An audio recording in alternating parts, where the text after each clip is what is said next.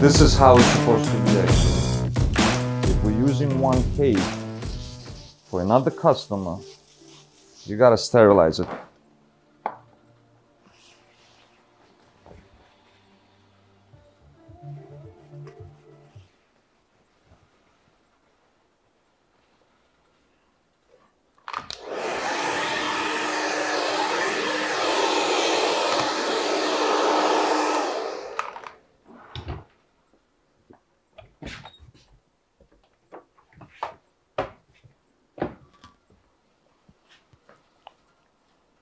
We all know that we have tough times now, and to have extra help, unfortunately,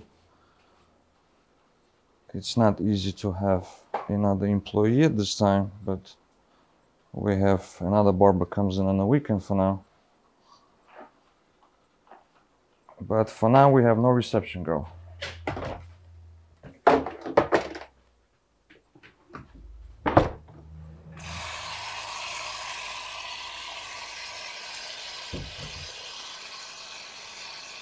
Okay, man, please.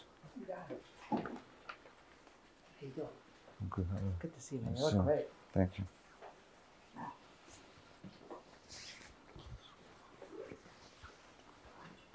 Got the Louis Vuitton cover. Yeah, we were on the show.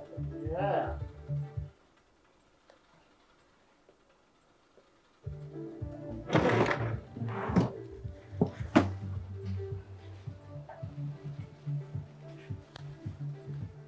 So basically the last couple of weeks, I let it get too long. It's good. Things are going well. How are things with you? Doing okay, thank God. Yeah. Taking one day at a time now. I was happy you told me you all booked up this morning, man. Yeah, this morning is, thank God, busy. Good.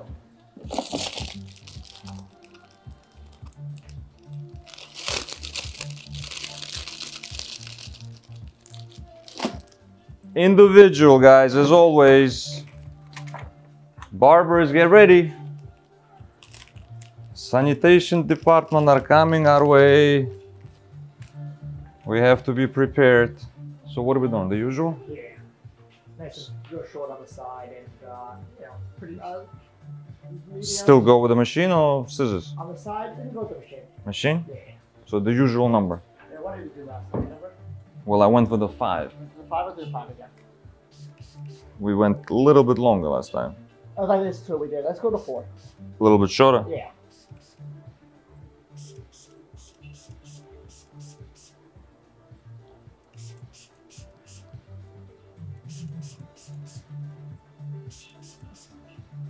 As always I say, guys, now I said hello to Matt, now I'm saying hello to his hair.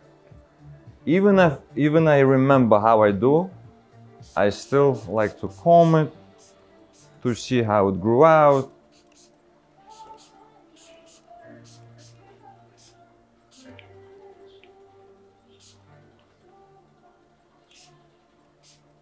And we always talk about the communication, about the bond between the barbers and customers.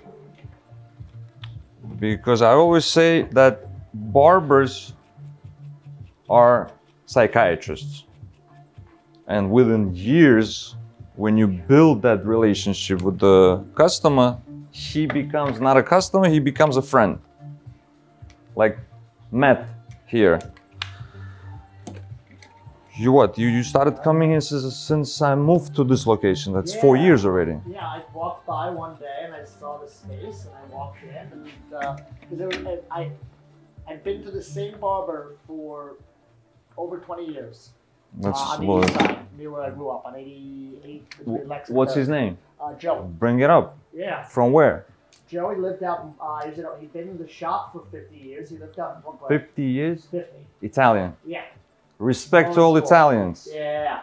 And one day I went in to get the haircut, and they had the signs up saying they were closing the next day. Oh. So I went and got my haircut.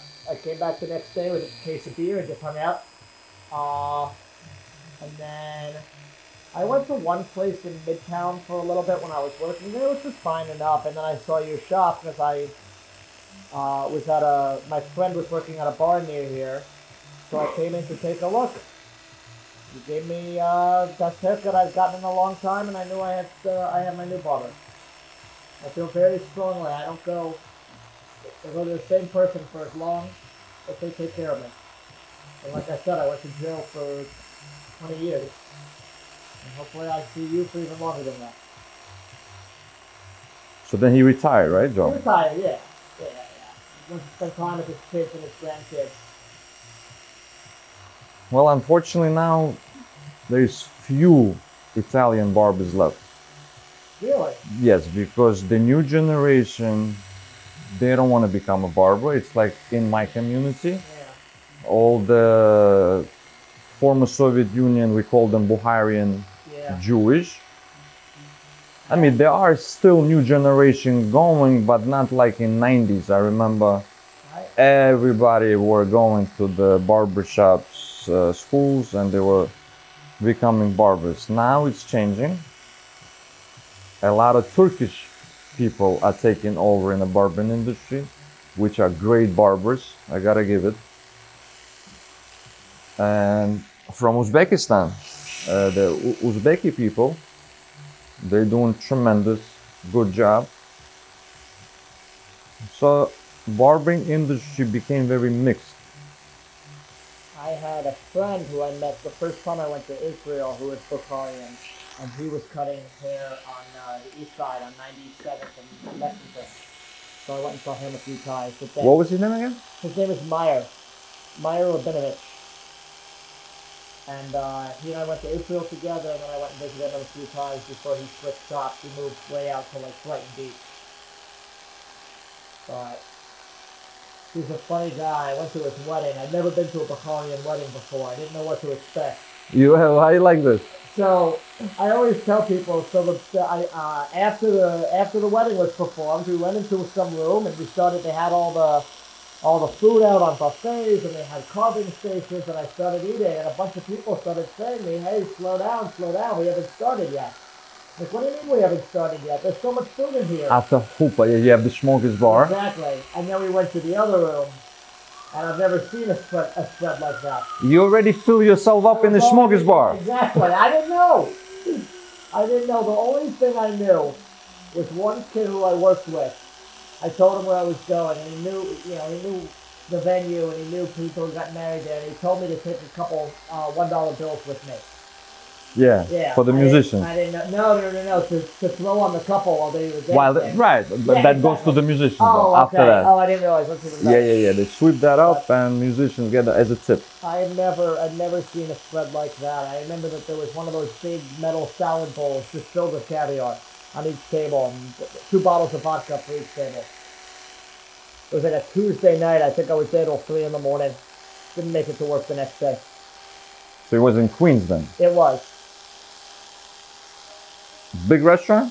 You don't remember the name, probably. I remember. It was on Queens Boulevard somewhere, right? Yeah, I think so. It was like a private venue, like what's the word I'm looking for? Like a reception hall, a gala hall. Well, and that's only they family owned. Yeah. I like to give a small shout out to my brother Ilya and his father Michael. God bless you guys. You were in Elagio. A lot of chandeliers, probably, right? Yeah. You cannot beat them. Nah. Love you guys. That was some kind of night.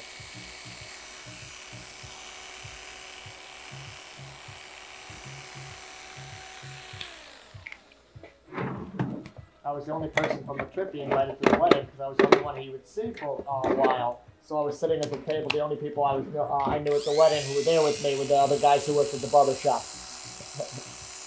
No, a lot of barbers from Bukharian community.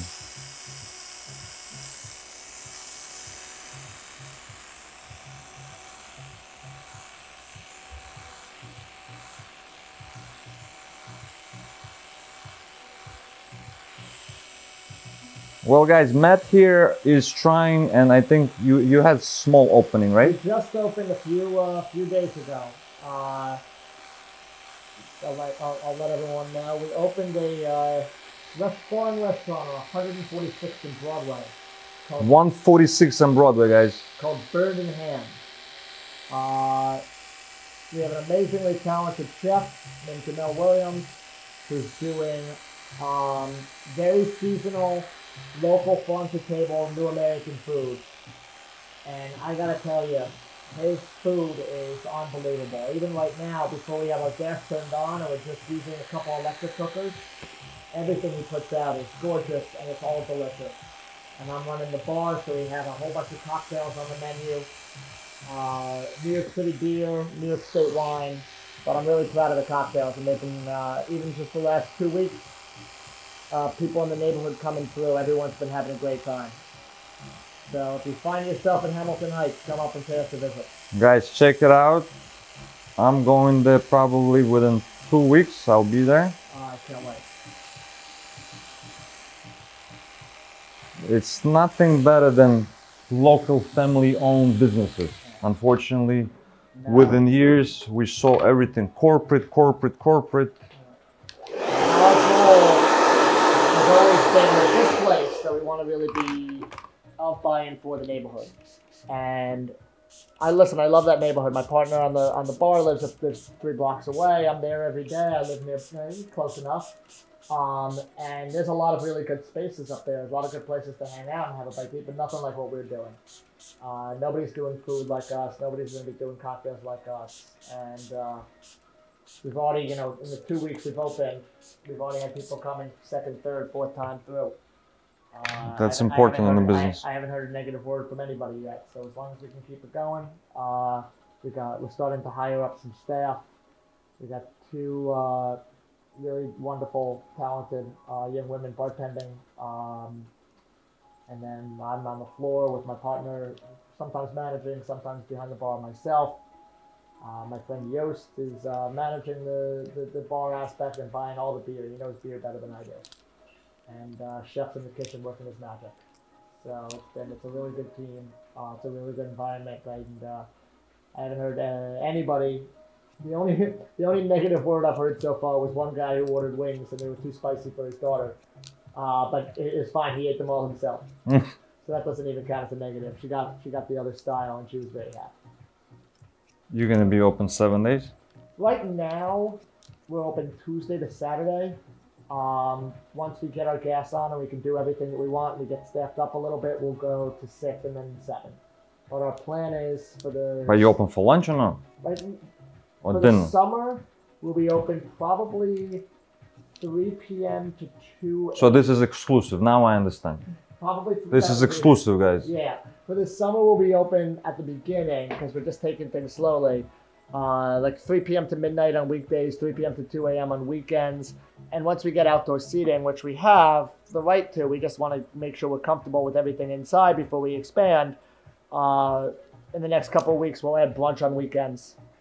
And then once we're comfortable with that, we'll start doing lunch on weekdays too. We'll be noon to midnight or something like that. And then really down the line, we're going to be open 8 a.m. We have a really nice coffee service. We're doing espresso, cappuccino, drip coffee, and we'll do a little breakfast service as well. So if you want to come in and have a cup of coffee on your way to work, or if you're working remote and you want to come set up and work from here, we got you. So it's smart. You're doing it slowly. Exactly. Gradually. We don't want to overwhelm ourselves at the beginning. Like right Smart. now, 5 days a week is very comfortable for us.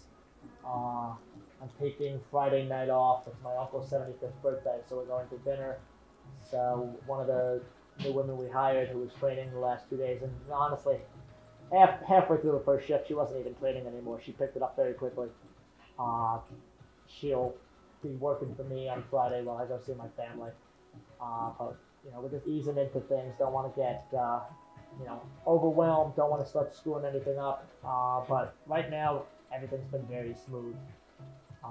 And man, I can't tell you enough about, even without our gas kitchen, our chef is just using. Oh, there's still no kitchen? You're still building it? No, the kitchen is open. It's beautiful. We just don't have the gas to operate the machinery until Con Ed turns it on. Okay, gotcha. So right now we have a convection oven, which is electric. We have 2 induction burners, which are basically like fancy hot plates, and a little like tabletop deep fryer. And he is working magic with that. So we've got two really nice styles of chicken wings on the menu. We have truffle mac and cheese, which is one of my favorites. Fried cauliflower with a vegan ranch dressing, which is really special. A charcuterie board, a really wonderful salad, and for dessert, homemade strawberry shortcake. Which one of my chef's specialties is biscuits. So the biscuits he makes for for dinner service, like we'll serve with our chicken down the line. He makes those, cuts them in half, and puts the fresh strawberries and whipped cream on it. Nice. It's so good. It's so good. Oh, and I knew I forgot something. He's doing fried deviled eggs. He's taking Fried devil eggs? He's taking the egg white, Okay. battering it and frying it, and it's very light. It's almost like a tempura fry, and the eggs become really fluffy, and then he stuffs them after they've been fried. Interesting. They're really cool. I've never seen anything like it before.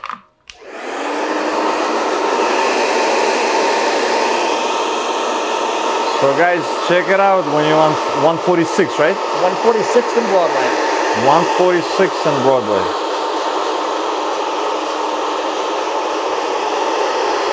You got me interesting. Yeah. Oh yeah. But listen, those chefs, they're very creative. Yeah. A lot of very creative chefs. He's brilliant, and he's an incredibly kind man. Really wonderful to work with. Let's face it, that much better.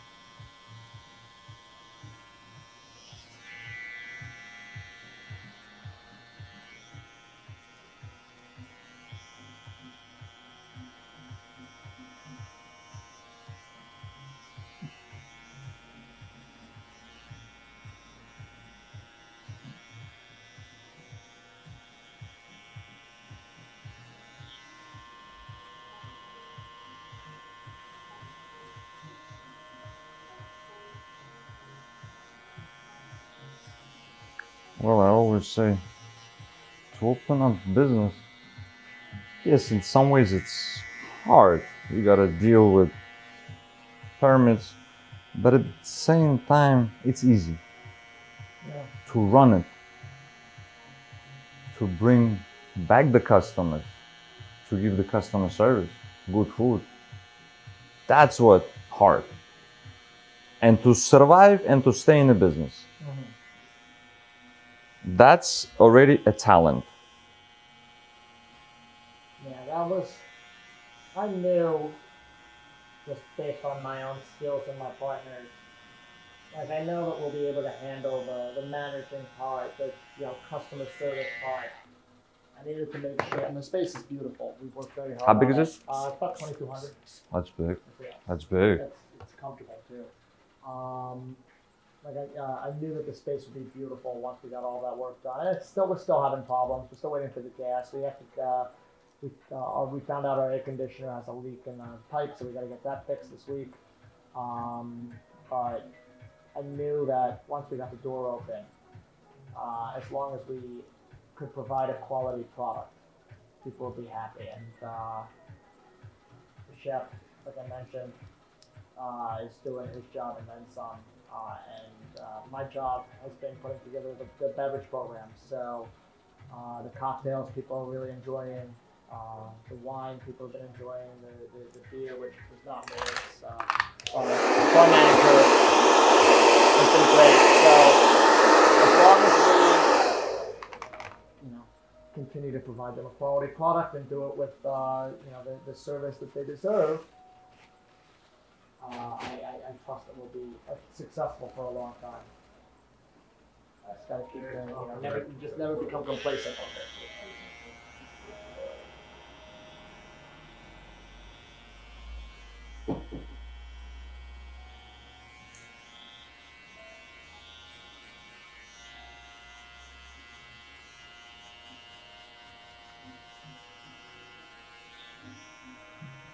Well, one thing I'll tell you, and it's within my own experience. I've seen you since you started, and it wasn't easy. No, we signed this lease in July of 2019. We thought we were going to open in 2020. Guys, you hear that, right? And I have not tears in my eyes, but that thing that I remembered in my life, whatever comes easy, you lose it. Whatever comes hard way, stays for a long time. Don't forget that. So that restaurant is going to be there for 30, 40 years. Mark my word. I appreciate that. I agree with what you said. If it's difficult and you overcome, it's that much more important. If it was easy, anyone else would do it. I appreciate that. Thank you.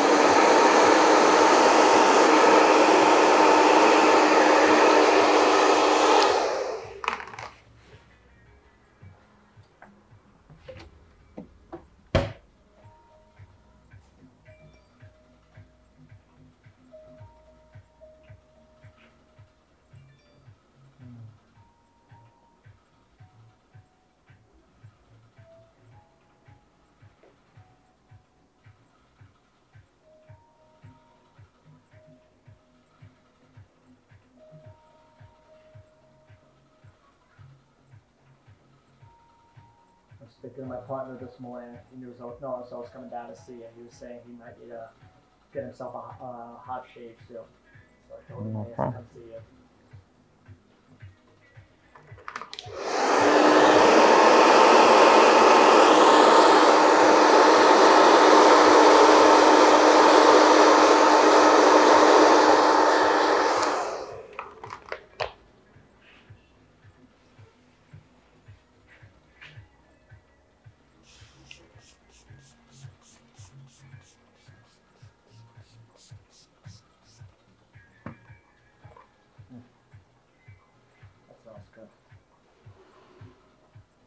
Thanks.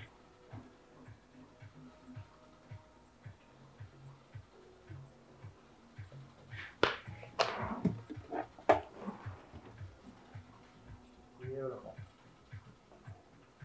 As always, flawless. Thank you, Mama. Love it.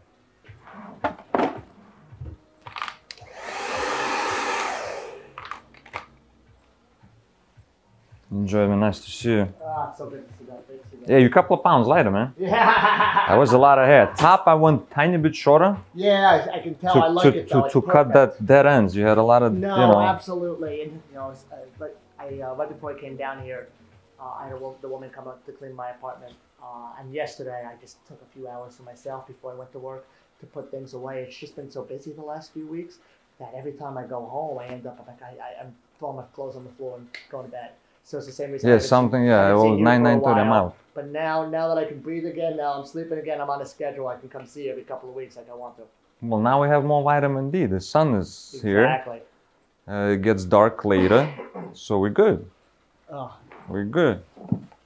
let me I get feel your better about card. myself right now. Sometimes I forget to give them. Yeah, I use the ones you give me, so sometimes Sometimes I remind you because I like they're nice combs. They really are. I like Professionals. exactly. Static free. Cash or card? Card, please. So I didn't want to ask while we were doing that, but what are you filming for? This is for my social media channel. Cool. Is there to add anything? Now I'm gonna give you cash for that. Appreciate you. Thank you, Robert. I appreciate you. Appreciate you. Yeah, you put some good stuff on there. I like following you. You're doing that class, or did that already happen? With the, No, this I'm doing some random technique? Yeah, this guy, Oh yeah. Dmitry, he was working with us, then he moved out. The easiest person that I ever worked with, Yeah. it's him. So he moved. I started struggling. So now he moved closer. I'm like, listen, why don't you come for the whole day? Let's work, so this way we have enough content. Hey. Nice to to see see you, you, bro. man. I'll see you. I'll see you probably. I'm gonna be traveling. Shoot me a text. We're still doing soft open until for the next probably 2 or 3 weeks, but I'm gonna be there Tuesday through Saturday. And then once we get the gas on, when we do our friends and family party, I'm gonna make sure you get invited to that. Be blessed. Thank you. Guys, check him out. Bird in hand, 146 in Broadway. See you. So much.